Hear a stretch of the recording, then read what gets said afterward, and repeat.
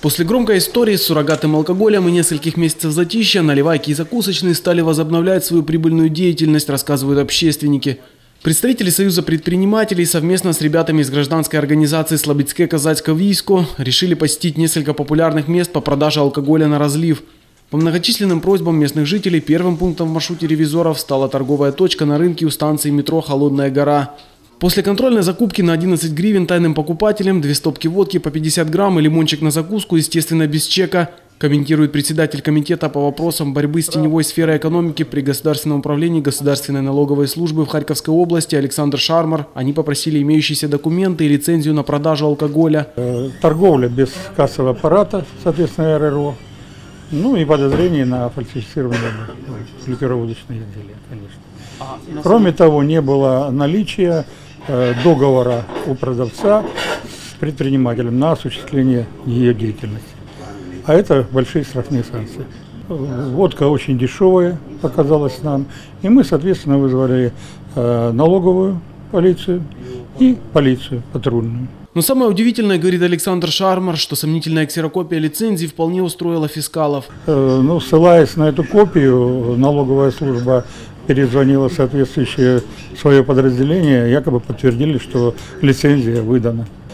Там, скорее всего, ну, если есть лицензия, то все равно по чьей-то крыше товарищ, потому что водка довольно дешевая.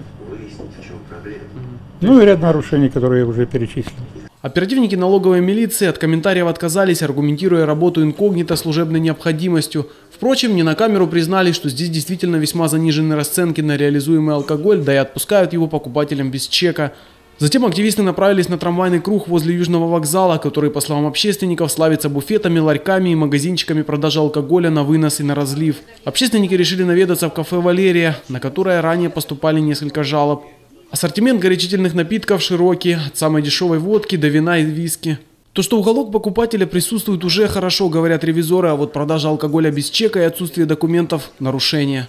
Произвел контрольную закупку 100 грамм водки по 50 и 2 лимона. За это все заплатил 23 гривны. Чек мне не дали. Аналогичная история с лицензией, в наличии только копия. Активисты вызвали сюда сотрудников местного райотдела и налоговой милиции. Вскоре в кафе приехала и собственница, которая в ходе скандала с участковым делает несколько громких заявлений. Почему здесь все работают без лицензий, прикрываются прокурором, а я, пожалуйста, вот тебе стою перед вами, я преступница с лицензией, а?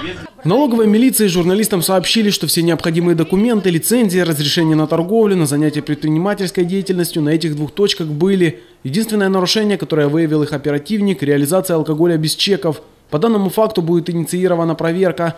Все материалы сегодняшней ревизии передадут в подразделение аудита Главного управления Государственной фискальной службы в Харьковской области. Михаил Воронков, агентство телевидения «Новости».